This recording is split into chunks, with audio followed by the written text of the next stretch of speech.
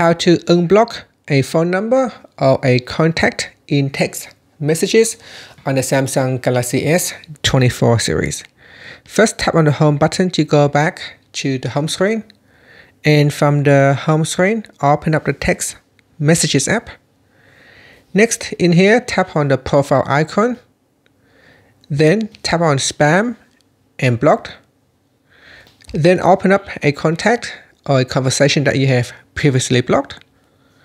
And from here, when you open it, it's a block. You can tap on unblock here. And that will allow you to unblock that phone number or a contact. Now, another way for you to unblock it is to tap on the more button from the spam and block screen. Then tap on block numbers.